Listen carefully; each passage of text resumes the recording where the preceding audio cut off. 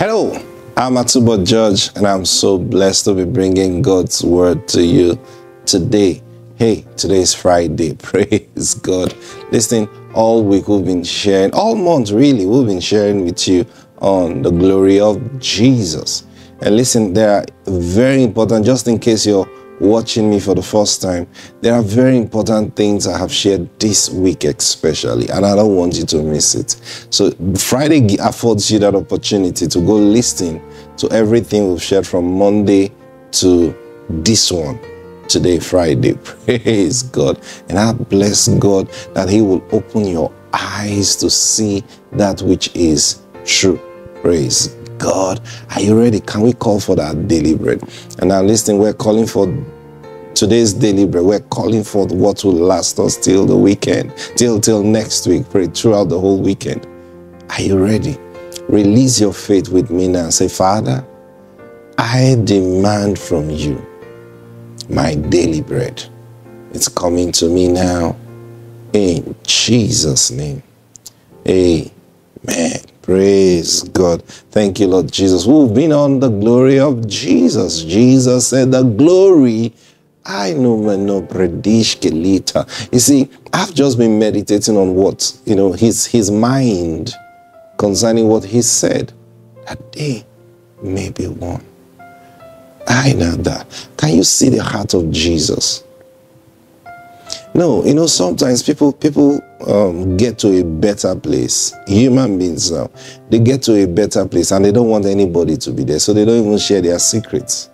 They say, what's your secret? If you know what I have passed through, if you know what I sacrificed to get to where I am, just leave that matter. Human beings talk like that. But here is Jesus saying to the Father, the glory you have given me, I have given it to them. He didn't even say, Lord, I'm thinking of it. He said, I have given to them. And then he says, the purpose of that is so that they will be one. Let's look at that scripture. There's something Jesus said under that. I told you anytime we look at this, the word of the Lord opens to us. I told you a few days ago, this is not the word of God. But this is written for us to believe, because this is truth, okay? And this is quoting Jesus, right? But then when we look at it, it opens up the word of God. What's the word of God? The speaking of the Holy Spirit to you. You get what I'm saying? So now, it says, and the glory which thou gavest me, I have given them, that they may be one, even as we are one. Now look at the next verse 23.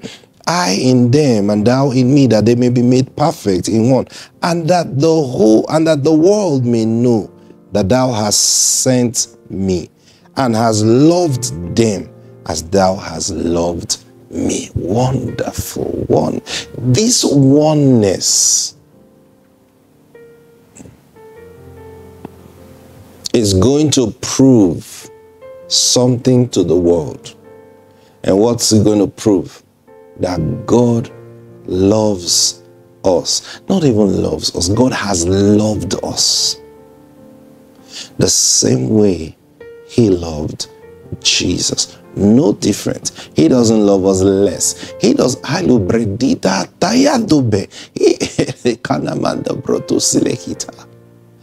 It's easy to say, oh, God loves us because of Jesus. Sure, you want to know the truth? No, sir. No, sir. No, sir. What are you trying to say? Is it not because of Jesus that God loves us? No. No. No.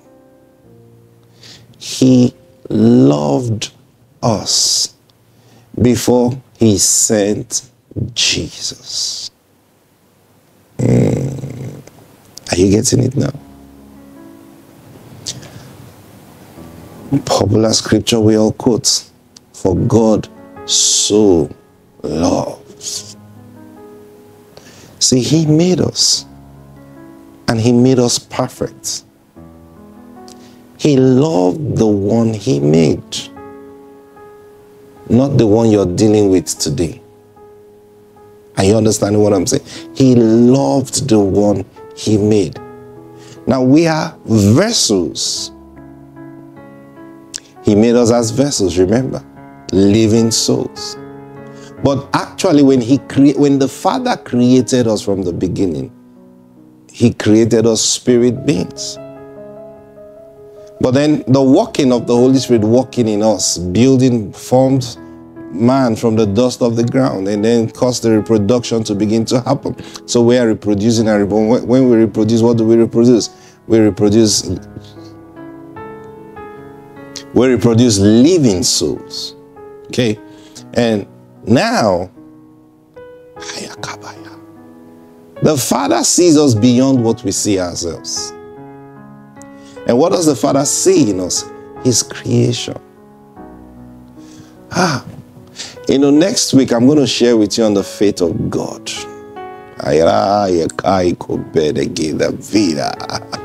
I'm excited about it already. Hey, Nangridiski. So the Father sees his perfect creation in us, even when we were yet vessels. And here comes Jesus speaking, and he says, let this happen. So I've given them the glory. Now, Jesus will not do what is not the will of the Father.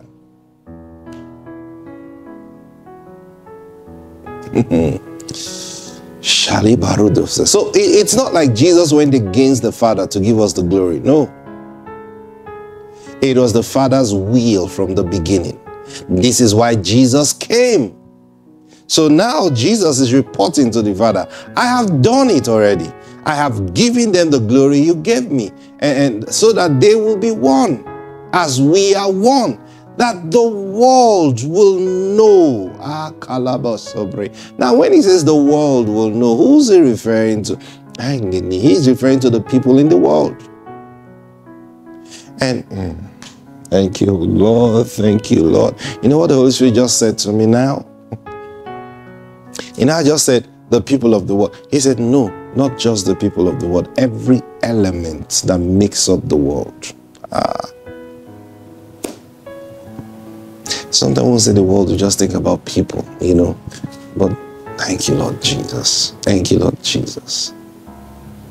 Thank you, Lord Jesus. The elements of the world, everything that God created that constitutes the world, the people, the dust of the ground, the weather, everything that constitutes this world. Thank you, Lord. Thank you, Lord Jesus. They are all waiting for the manifestation of the sons of God. So when Jesus, thank you, Lord. Thank you, Lord. So when Jesus was saying, now, pardon me, please. This is just how I do my Bible study, praise God, and word study. Thank you, Holy Spirit. So,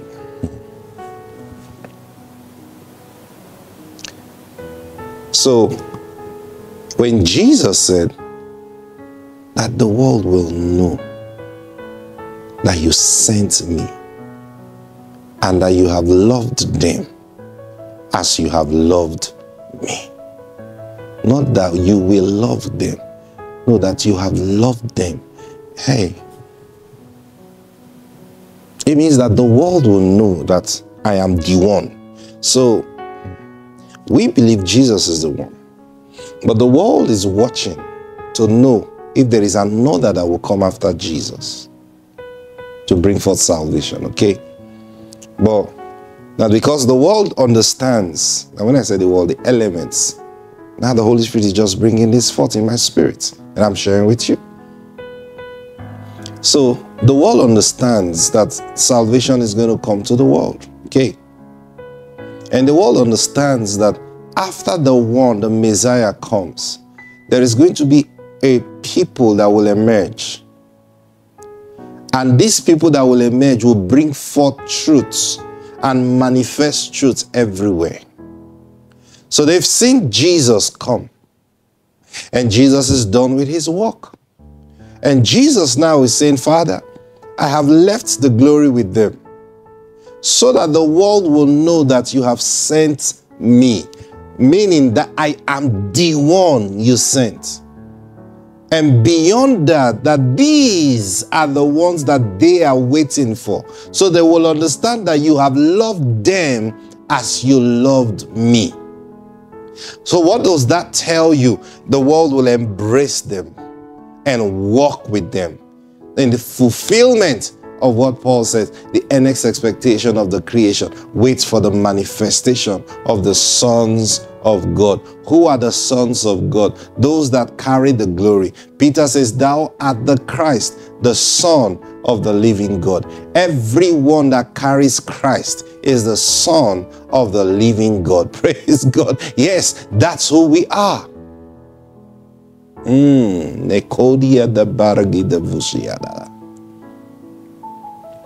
The world will know. That the world will know. Hey, the earth will know. Every element will know. Hey, you know what God said?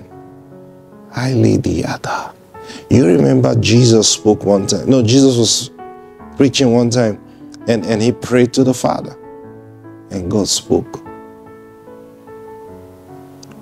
He said, this is my beloved Son. Hear ye him. The world is commanded to hear the beloved Son of God. And when God spoke that word, trust me, he wasn't talking about only Jesus. The character of the beloved is Christ. Because now Jesus is saying, Christ in us will cause the love of the Father to be known or to be made manifest in us. And then the world will hear us. The world will know. This is heavy. This is heavy. This is heavy. Colossians chapter 1. See, it may take some of you a while to understand what I'm sharing with you now. I know that already.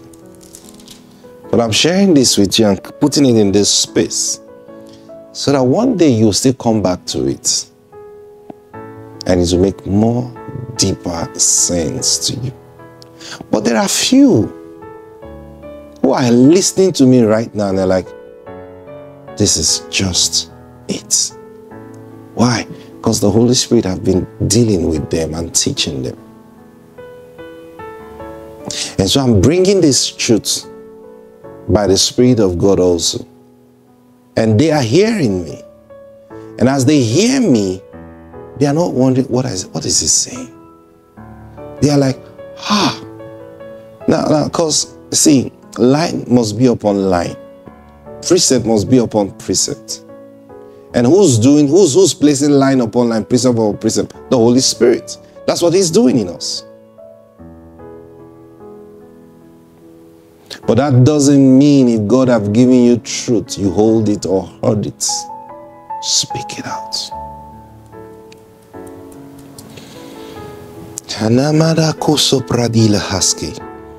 Colossians chapter 1 verse 25. I want you to look at this. Whereof I am made a minister according to the dispensation of God, which is given to me for you,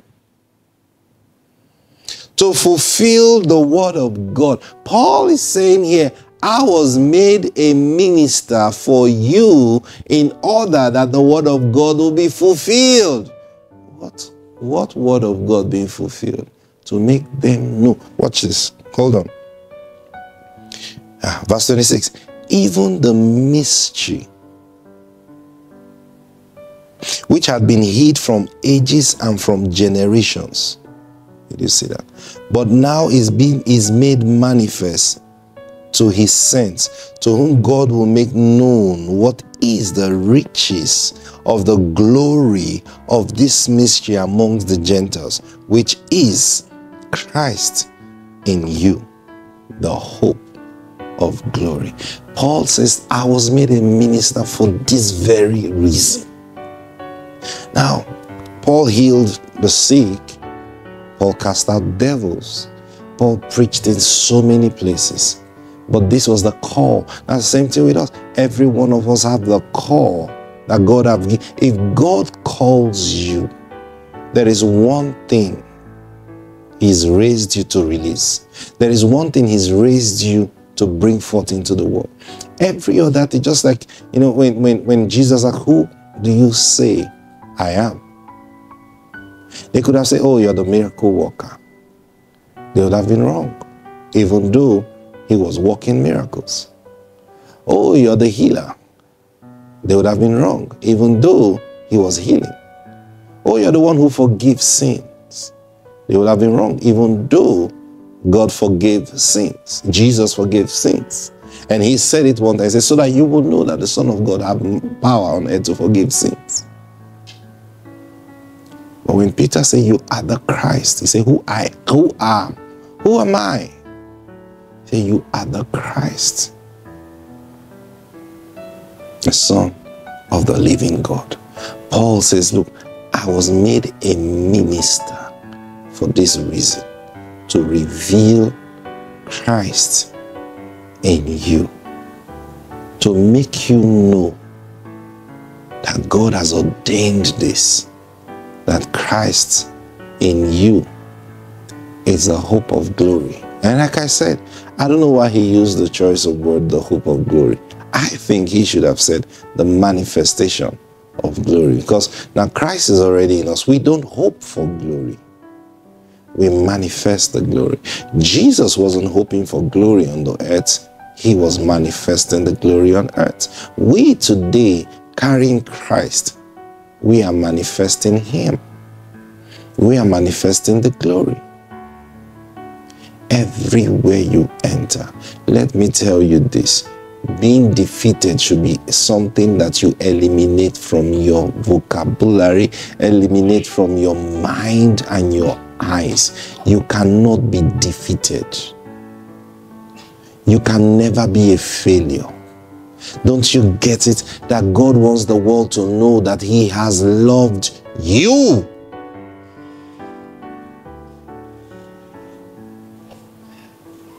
Don't you get it?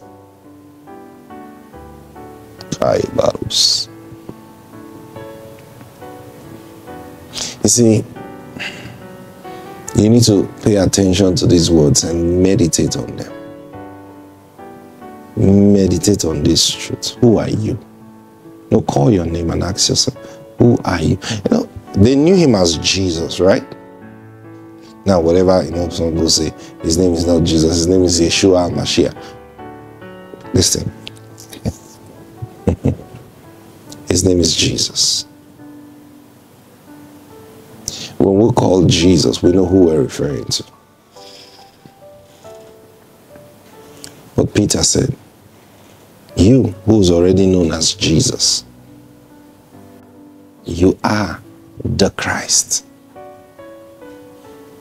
Same way, you who is already known as Emmanuel, you who's already known as Tonia, you who's already known as Ebubedike, praise God, you who's already known as whatever, you are the Christ, the Son of the living God. That means the world is under authority to hear you. Do you know what that means? While the earth hear you, because the display of God in you is the same display of God that was in Jesus. Go meditate on this. Father, I pray you bring your children to this perfect understanding. Let us hear and know it. Let us hear and know it. Holy Spirit, the season for the manifestation of glory is here. The time for the world to know that we are here has come. Therefore, let all the elements of the world begin to respond to us. In the name of the Lord Jesus. Amen. Praise God. Have the best weekend ever. I love you very much. See you on Monday. Bye.